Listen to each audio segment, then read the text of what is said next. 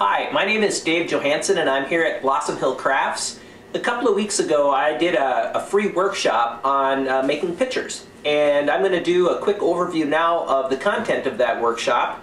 It's going to be done in 3 parts. So the first video is just going to be some overall information on pictures. I'm going to do a second video on throwing the form, and then a third video on making the handle for the picture. So to start off with, I've got a number of different pictures here. And what I want to do is talk about different elements of a picture so you can kind of begin to understand what you need to think about when you make one. The first thing is that every picture has a foot. And the foot is going to be a little bit different on each picture. For example, on this picture, the foot is kind of rounded and comes down to the bottom. On this picture, the foot is kind of flat and sort of meets with the tabletop kind of very directly. This foot, which you see very common on a picture, comes out a little bit, has a little dent here on the bottom.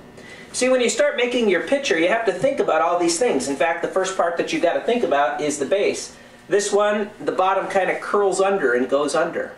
So you can see there's 3 different styles of feet here. Now, I don't claim to be a great picture maker. But I know a few things about pictures, so I'm going to share them with you. This is going to be posted on our blog, and so if you make a lot of pictures, I'd love you to leave your comments and tell me what you think. So the first thing you have to think about is the foot of the picture. Now, not only does the picture have a foot, but it also has a belly. All right? So you've got to think about where that belly is going to be.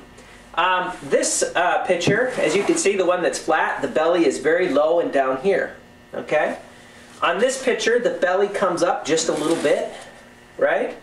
Maybe the same height as the belly on that one. This one again has sort of a rounded bottom. The belly is fairly low on it. And on this picture, I picked the belly up really quite high. Okay, I haven't put a handle on this one yet. I'm going to use this for demonstrating a handle in a little bit.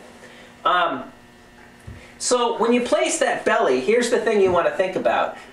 If the belly gets up too high, what's going to happen when you pour the liquid is the liquid is going to go from the bottom of that pot, it's going to rush to that belly, and it's going to force the pitcher in your hand to go like this.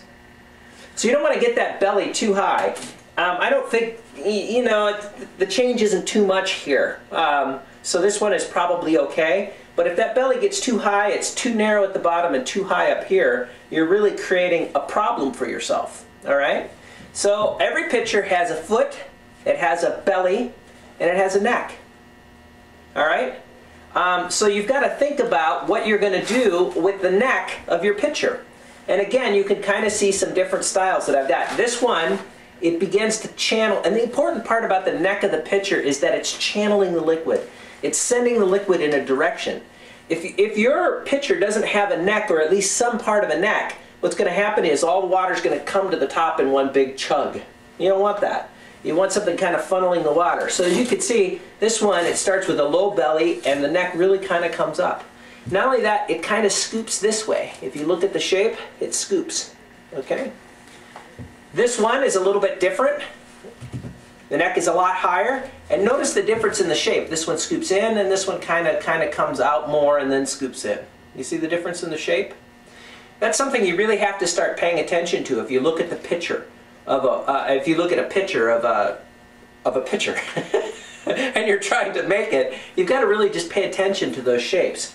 Again, here, this one, maybe a little bit higher. The belly comes up and then it comes in. Okay? So you really, every picture has got that neck or that throat, and you need to pay attention to where it is. These 2 pictures look very different, but if you think about what's happening with the throat, it's very similar.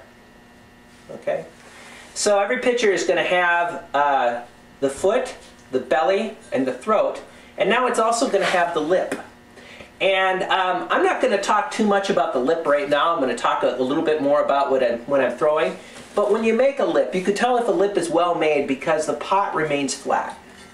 You see how the top of these are just basically, they're pretty flat. Okay? When you make the lip wrong on a picture, it starts to go like this. Okay? And even if, you'll see on some pictures where this top is cut out, that'll be cut out, it starts flat, okay?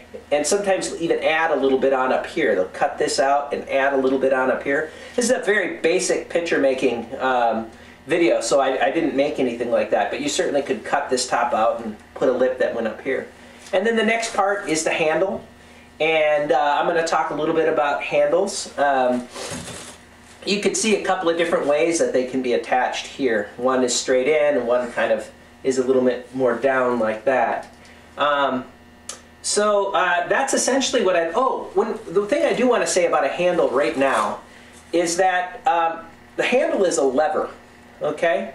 And if your handle gets too far out here, you don't have any control of what's going on. And again, if your hand is way out here and that water comes to the top, the whole pitcher is going to go like this and you don't have any control. And so actually on this one, maybe the handle is a little bit close in.